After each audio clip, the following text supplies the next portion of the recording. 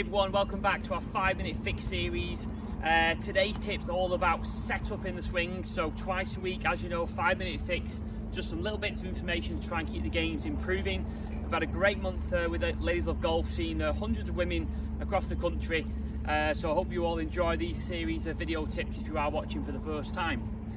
Today's all about setup actually, and we've had lots of success with our taster days this month at the various academies. I'm down here at the beaches, golf, doing a little bit of filming today, but great to see so many women getting involved with the sport. And a common question this month has actually been around the setup, so maybe a few women new to the game or even existing golfers coming back to golf, just a little refresher on the setup position, how important that is actually in the swing, because that really tees us up for the swings to try and get some nice rotation. So let's start with the biggest thing I see, which we can improve hopefully straight away, and that's a setup position where I see a lot of golfers a little bit rounded in the spine and a little bit too much leg flex. And I think it's the, just that reminder of how important it is. So what I want you to all to try at home, 5-minute fix this week, is try and get your shoulder blades nice and pinched back together here.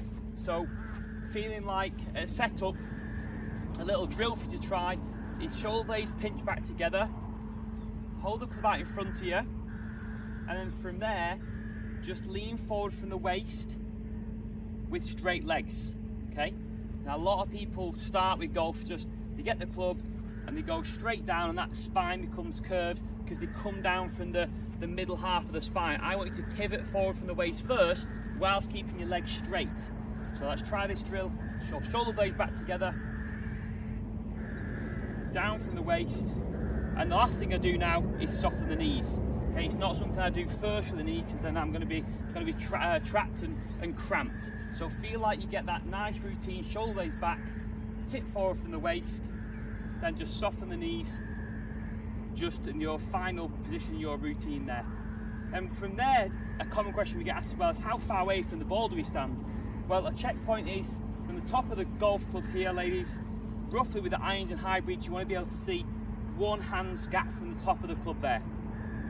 Another checkpoint is to feel like your arms are nicely hanging down and they're not migrating away from the body, which is a real common one I see as well. So I'm going to run through that routine now. Let's get the shoulder blades back together, tip forward from the waist, feel like the bum goes back, build my stance, and then soften the knees last, and I've got my hands whip check there. Let's give this one a go here.